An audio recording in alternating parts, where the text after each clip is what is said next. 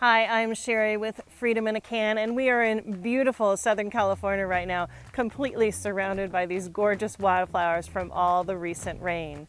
We are here today to test out Renogy's brand new 220 watt bifacial solar panel and see how it works.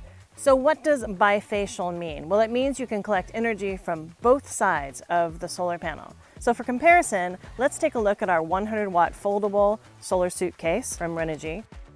So on this one, you can only collect energy from the front where the cells are, but this is what a typical solar panel looks like on the back side. Compare that with the 220 watt bifacial panel, and you can see that you can actually see through it. It's got cells on both sides. Renogy claims that it is up to 30% more efficient with this new design. It is an absolutely beautiful day. Not a cloud in the sky. It's about midday, so it's a perfect time to test this out. Now we have disconnected the panels from the top of Hamlet so that we are charging just with this 220 watt bifacial panel. So we're going to test it on a black surface as well as a white surface to try to replicate what most RVs have on the roof. White has more of a reflective quality. We're also going to lay it completely flat on both a black and a white surface just to see if there's any difference. All right, we've got the DC Home app open, and you can see that we are collecting no solar at this moment. And we're going to go ahead and connect the bifacial panel to Hamlet, and we'll see what we get. Okay, so on a black surface with the panel tilted, we're bringing in 16.2 volts, 11.23 amps, and about 182 watts. All right, going to put that white surface underneath.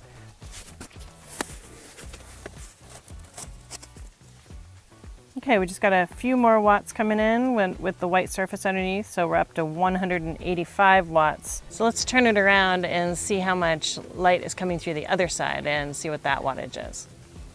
So even with the back side of the panel to the sun, we're pulling in 86 watts and just over 5 amps. That's pretty cool. Okay, let's try it with the white with the panel in reverse to the sun. That bumped it up to 92 watts on that white reflective surface from the back side of the panel. So these brackets that make up this tilt mount are not included with the bifacial panel, so it's something you'll need to buy additionally, but it really does help to optimize your solar gain. So laying flat on a black surface, again midday, not a cloud in the sky, got 176 watts. So now with the white surface underneath with the panel laying flat, we're at 174 watts. So not a huge difference. So just for comparison, we plugged in our 100 watt folding solar suitcase, and in the full sun, we are getting about 86 watts. Now we're going to turn it around and see what we get on the reverse angle.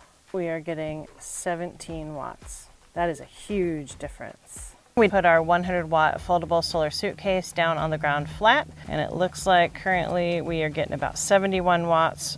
Something that folks don't realize is with just a little bit of partial shading on a portion of the panel, like a tree branch or a telephone pole, something like that, it will greatly reduce the wattage. In this case, it went from 87 to 45 watts.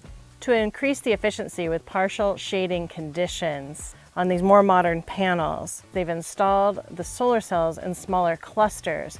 So when there is some partial shading across it, you don't lose the entire half or the entire panel itself. So like for instance, if I hold my hand right here over a small portion of the panel, it drops down to 154 watts instead of losing almost half or the entire panel. So let's get into some of these numbers and review. Now you can find the conditions of our test as well as a blog review in the video description below.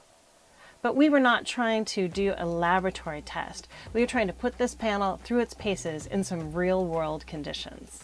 To compare performance of the panels, we converted their wattage output into a percentage of the nominal charge.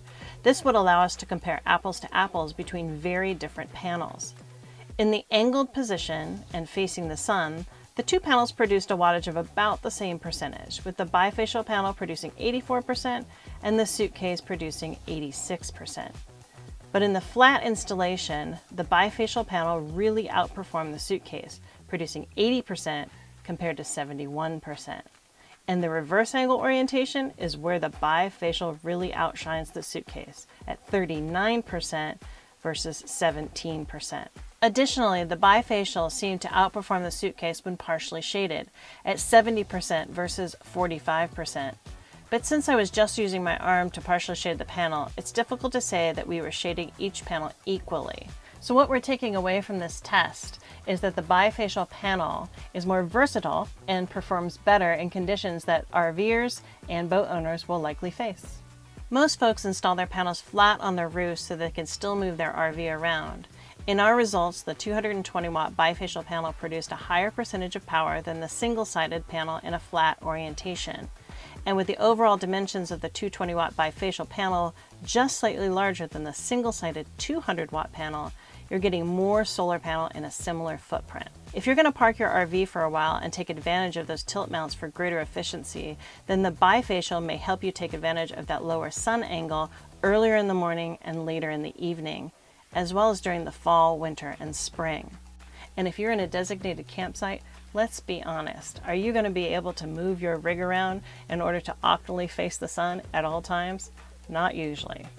Some other options for RV installation could be a side-mounted RV window shade, or a portable panel that you'd set on the ground similar to a solar suitcase. For homeowners, these new bifacial panels are an excellent choice for pergolas, sunrooms, patio shade covers, and those folks who have their array set up on an elevated tilt mount. So thanks for watching, folks. Shoot us your questions and comments and hit that subscribe button, and we will see you on the road.